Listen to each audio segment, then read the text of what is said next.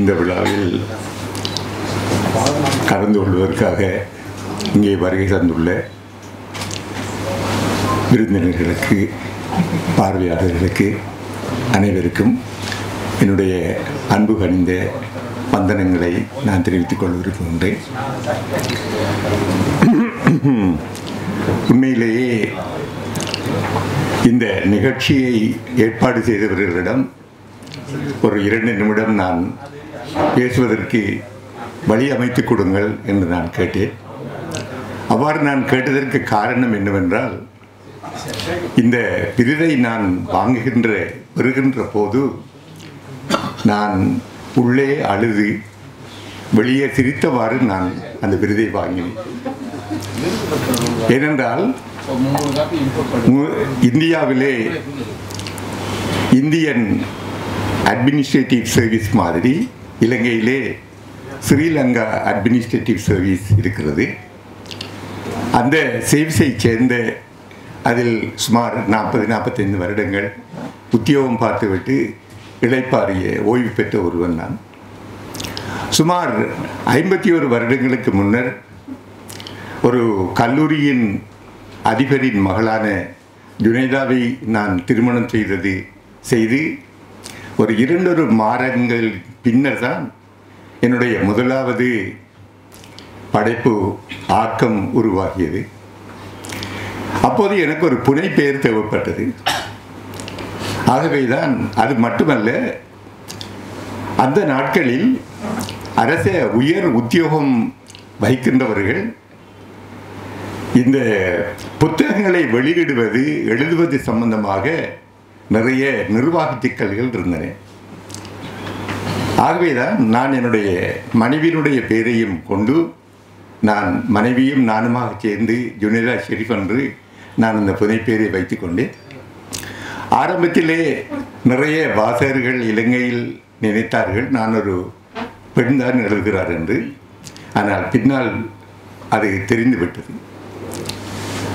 நான் எழுதிய நூல்களுக்கு எனக்கு இலங்கை அரசாங்கத்தின் 5 சாகித்ய விருதுகள் கிடைத்துள்ளன. 5 சாகித்ய விருதுகளை விடவும் எனக்கு நிறைய வேறு வாழ்த்துக்கள், பாராட்டுகள், அப்படிப்பட்டது எல்லாமே ஏற்பட்டு எனக்கு கிடைத்திருக்கின்றது. அந்த ஒவ்வொரு நிகழ்வுக்கும் என்னுடைய மனைவியார் என்னுடன் கூட வந்து இந்த பார்வையாளர்களுடன் இருந்து தன்னுடைய கணவன் மேடை ஏறி அந்த விருதை வாங்குகின்ற போது அவர் மனம் குளிர பார்த்து கொண்டிருந்தார். ஆனால் கடந்த ஆகஸ்ட் மாதம் 26ஆம் தேதி அவர் காலமாகிவிட்டார். அதன் பின்னர் ஒரு நாடு கடந்து எனக்கு கிடைக்கின்ற இந்த மிகப்பெரிய உயரிய விருதை பார்ப்பதற்கு என்னுடைய மனைவி என்னுடன் வரவில்லை என்று என் மனம் அழுது கொண்டே இருக்கின்றது. நான் மாண்புமிகு முஸ்தபாஜியார் அவர்களிடம் நான் கூறினேன், நான் இந்த நிகழ்ச்சிக்கு வருவதா இல்லையா என்று கூட நான் நீண்ட போராட்டம் பண்ணி அதன் பின்னர் என்னுடைய உறவினர்கள் கூறினார்கள், இப்படிப்பட்ட விருதை நீங்கள் போய் வாங்கி கொண்டு வாருங்கள், பெற்றுக்கொண்டு வாருங்கள் என்று.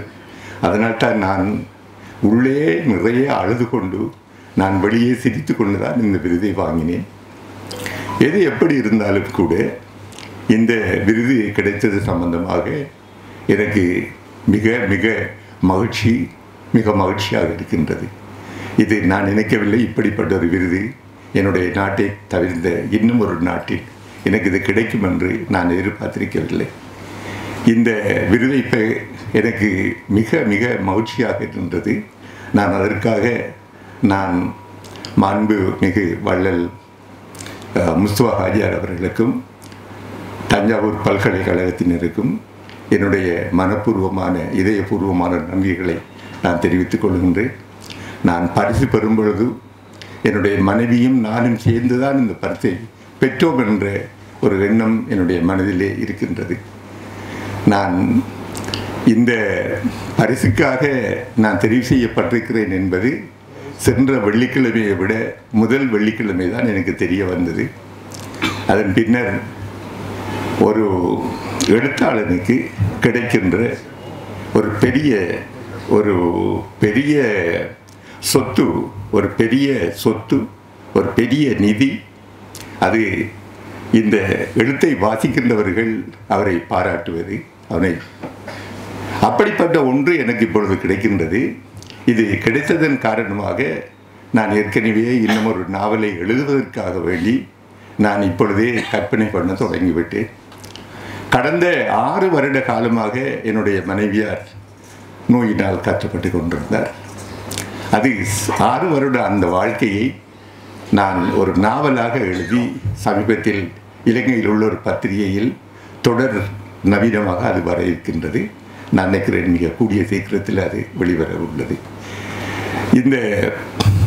இந்த விருது, இந்த வளங்கள், இப்படிப்பட்ட இந்த நிகழ்ச்சி தொடர்ச்சியாக நடைபெற வேண்டும் என்பதை நான் எல்லாம் வல்ல இறைவனிடம் நான் பிரார்த்திக்கின்றேன். இங்கு வந்ததின் பின்னர் தான் எனக்கு தெரிய வந்தது, இந்த அறக்கட்டளை மூலமாக இந்த முஸ்தபா ஹாஜியார் அவர்கள் செய்கின்ற இந்த பணி, இவைகள் பற்றியெல்லாம் எனக்கு அறிய முடிந்தது. இவைகள் எல்லாத்துக்கும் நான் என்னுடைய மனப்பூர்வமான நன்றியறிதல்களை என் சார்பாகவும், இந்த விருதுகளை பெறுவதற்காக சிங்கப்பூரிலிருந்து, மலேசியாவிலிருந்து வந்தவர்கள் சார்பாகவும் என்னுடைய இதயபூர்வமான நன்றியறிதல்களை நான் தெரிவித்துக் கொள்கின்றேன். வந்தனம்.